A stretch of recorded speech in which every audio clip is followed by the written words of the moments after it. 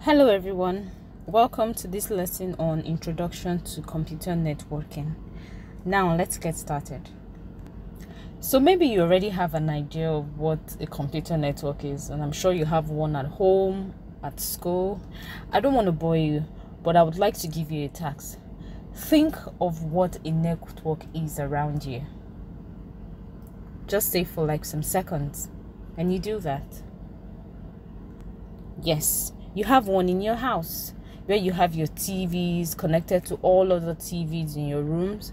That is an example of a network. But in this case, we'll be looking at computer networking. In this video, we will start with what a computer network actually is. We will talk about the components of a computer network. We'll discuss the types of networking, network devices, and the benefits of networking. What is a computer network? This is a set of computers connected together for the purpose of sharing resources. Now, when they're all connected together, they are able to share data, and they are also able to share internet connection. But the most common thing people share today is the internet. So networking makes life very easy. Imagine you have internet on your phones and your laptops, and you can share that same internet with someone else, your friends, 2 or 3 of your friends. That's basically what networking is about. It's pretty easy. This can be done wirelessly. It can be done with wires as well. Let's discuss the components of a computer network. We have message, we have sender, we have receiver, we have protocol. Every network must have these 4 elements to function. Message is the data or information that needs to be transferred. So message could be an email, it could be a chat, it could be anything. Sender is the device that has the data and needs to send the data to other devices. So sender could be your laptop, it could be your phone. Receiver is the device which is expecting the data from another device on the network. So the receiver is the recipient's device that you are sending the message to. And then protocol is a set of rules that are agreed by both sender and receiver. Now remember, without a protocol, 2 devices cannot connect to each other. They cannot communicate. They cannot talk to each other.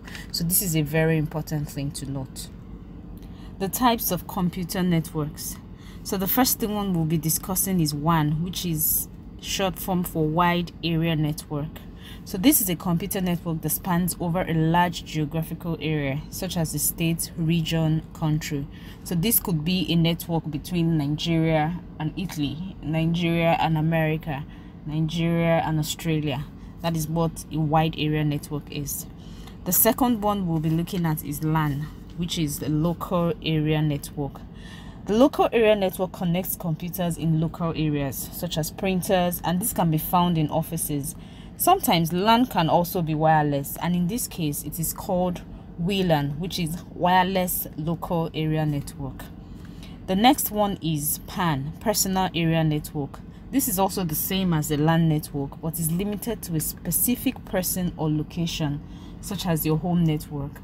So when I'm trying to explain this, what I'm saying is PAN, that's Personal Area Network, is just restricted to your homes. Most times it's a home network. You really cannot use it outside your home. MAN is Metropolitan Area Network. This connects 2 or more LAN networks within the same city. So imagine you have a head office in one city and a factory in another city. So what the Metropolitan Area Network does is that it connects 2 different cities with the same network. Let's talk about network devices. We have switch, we have routers, we have gateway, we have access points. We have all other network devices as well, but let's look at these 4. The switch is a multi-port bridge with a buffer and a design that can boost its efficiency. So basically with a switch, we connect other computers so that we can all be connected to the internet.